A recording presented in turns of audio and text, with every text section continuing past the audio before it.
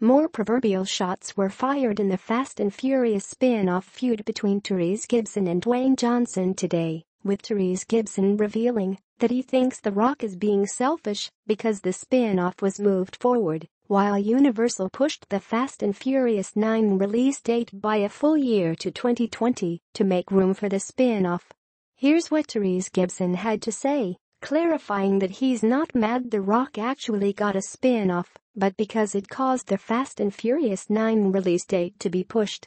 "I don't know what they're doing. Everybody's coming at me like I'm hating on Dwayne for his spin-off. I'm not.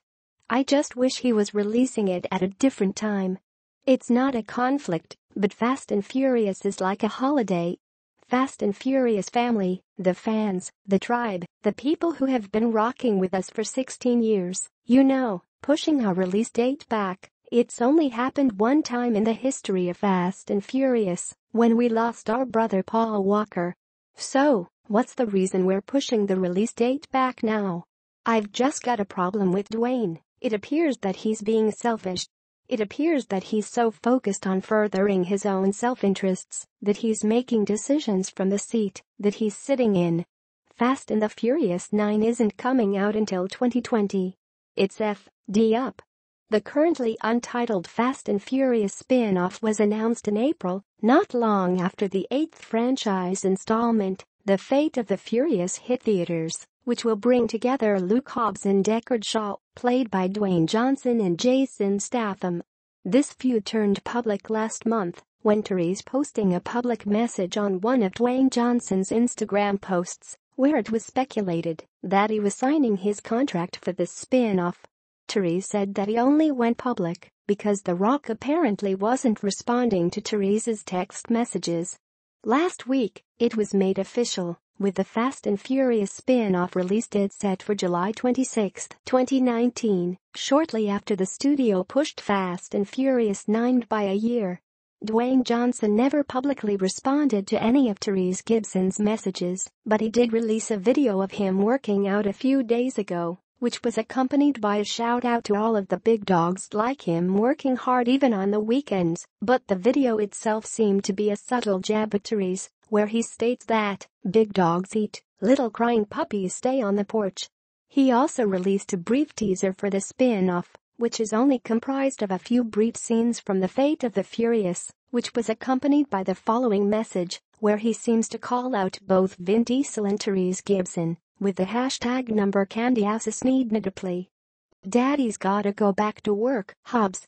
Pumped to expand and build out the Fast and Furious universe in a cool, exciting way with our at $7 prod, writer-producer Chris Morgan, producer Hiram Garcia and lead producer and my bigger twin, Neil Moritz. Thank you Universal Studios for being tremendous partners who see the big picture, and for coming to us years ago with this spin-off idea.